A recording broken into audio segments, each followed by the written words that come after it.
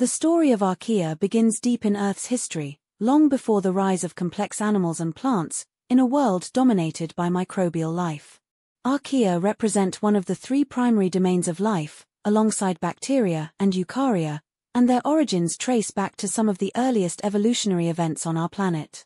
Their recognition as a distinct domain emerged in the late 20th century, when molecular biologists began comparing ribosomal RNA sequences across organisms. These comparisons revealed that what had once been classified as unusual bacteria were in fact fundamentally different at the molecular level. This insight led to the establishment of Archaea as a separate domain by Carl Woese and George Fox in 1977, reshaping our understanding of the tree of life and highlighting that life's diversity runs far deeper than previously appreciated. Archaea likely diverged from the common ancestor of all life very early in Earth's history, possibly over 3.5 billion years ago, in environments that were extreme by today's standards. Early Earth lacked oxygen, its atmosphere was rich in volcanic gases, and life had to cope with high temperatures, high acidity, and intense ultraviolet radiation.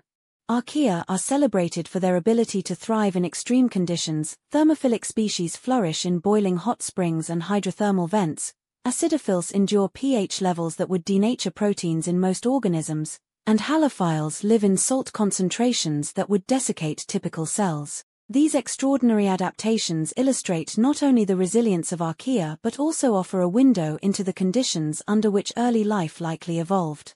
At the molecular level, archaeal cells possess features that are unique, and in some ways intermediate between bacteria and eukaryotes.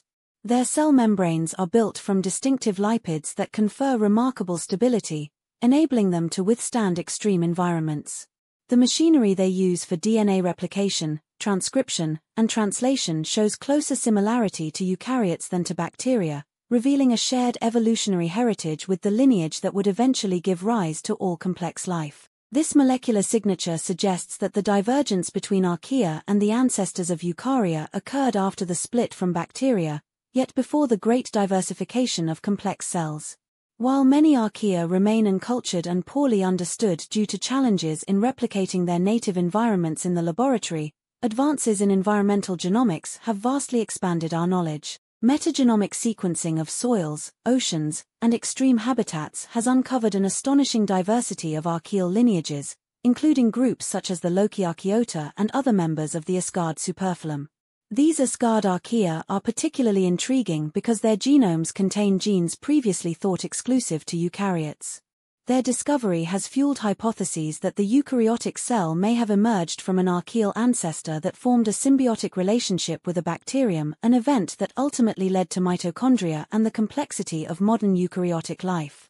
The evolutionary history of Archaea is not merely a tale of ancient divergence, it is deeply relevant to understanding life's adaptability and the interconnectedness of all domains of life. Archaea play critical roles in global biogeochemical cycles, including the production and consumption of methane, a potent greenhouse gas, and the cycling of nitrogen and carbon in environments from ocean depths to soils. Their unique biochemical pathways inspire biotechnological applications, such as enzymes for industrial processes that require high stability under extreme conditions. The study of archaeal evolution continues to challenge and refine our models of how life originated, diversified, and adapted to an ever-changing planet. In exploring Archaea, we not only uncover the roots of life on Earth but also gain perspective on where life might arise and thrive elsewhere in the universe.